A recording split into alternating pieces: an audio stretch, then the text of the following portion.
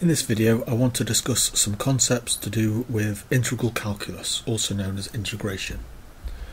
Okay, so in the advanced XY graphs video part 2 we saw that we could draw trapeziums under a curve and work out the individual areas of those trapeziums. We then saw that we could work out the cumulative area and then plot the function and work out an equation for that line.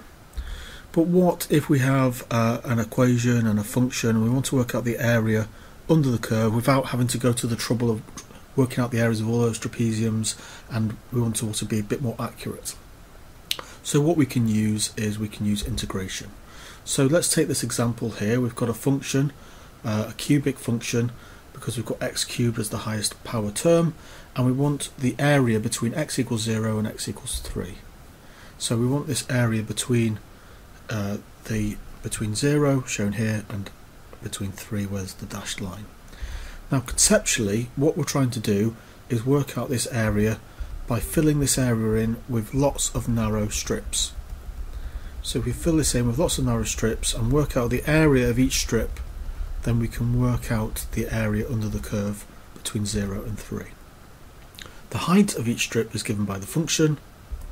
The width of each strip is going to be called dx, so we're defining this term dx as being the width of each strip, and if we make the width of each strip really narrow, maybe infinitely narrow, and add up all of those strips, we'll get the total area. So total area is the height given by this function times by the width dx, and we add them all up to get the total area. So we can write this down as being total area equals sum of all the strips from 0 to 3 for that function times dx. Another way of writing it is that we could just sort of write an s for the sum. So we're saying we're summing up all the strips for this function times by dx, so that's all the areas of those little strips added up, and we're going from 0 to 3. So it's all the little narrow strips from 0 to 3. So this is just conceptually thinking about what we need to do.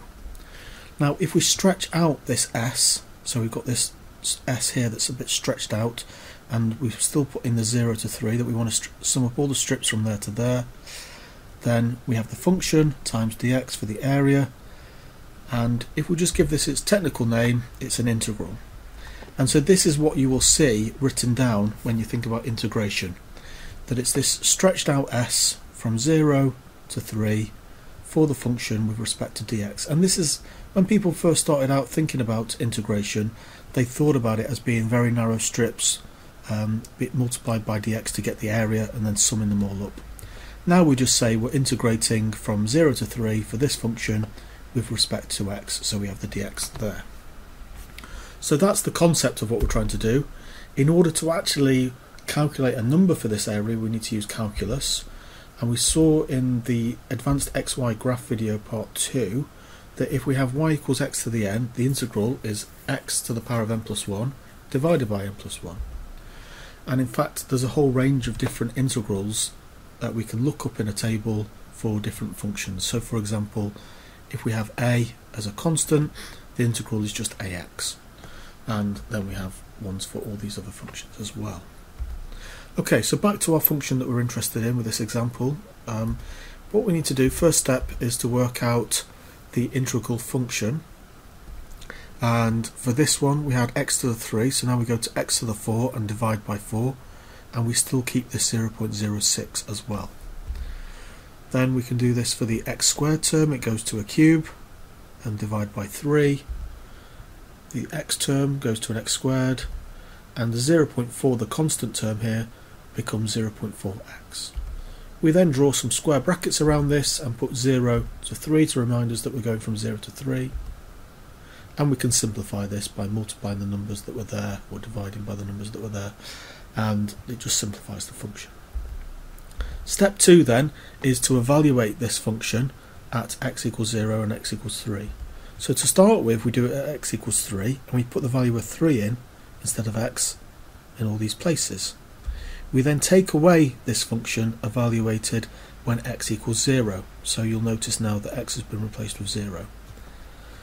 So when we work this out, we get 11.055, and that's the area between x equals 0 and x equals 3 for this particular function. What if we wanted to generalize this a little bit more? We could integrate between 0 and x, any value x that we're interested in. So we follow the same process, same procedure to integrate all of this, but now in step 2 we just leave the value of x in for this first term. We then subtract the equation, the function evaluated at x equals 0. This just happens to work out to 0 in this case. So overall the integral is shown here, and this gives us the area between 0 and any value x for the function that we are interested in. Let's take the example of cos x. We can apply the same logic and the same procedure. What's the area between x equals 0 and x under this curve? Well, again, we can use calculus, and if we integrate cos x, we get sin x. So the first step to integrate this just changes the cos x to sin x, and again, remember, we want to go from 0 to x. Now, if we evaluate this at sin x, we just leave the x in, and then if we need to evaluate it at sin 0 is just 0. So overall, the integral for cos x between 0 and x is sin x. Now, if we look at this example where we've got y equals sin x, this is slightly different this time. Let's see, there's something extra that we need to make note of. So it's the same procedure, same idea. If we integrate sin x, we get minus cos x, so we've looked that up in a table, we know that. So we can make this step by step, same procedure as before, and again we evaluate this where we leave x in and then we take away cos x, take away minus cos x. So cos of 0 is 1, so effectively what we're doing is minus cos x minus minus 1, so that becomes plus 1, so we get minus cos x plus 1. And we get this constant as a result of integrating. So sometimes this happens with functions, sometimes if you evaluate a function it's just 0, so you don't get the constant. But this is the thing that's a little bit more interesting this time, that we've actually got this constant appearing, and we can rearrange this and it's the same as saying the integral is 1 minus cos x. So if we integrate sin x between 0 and x, this is the function. So that's been a video discussing some concepts in integral calculus, also known as integration.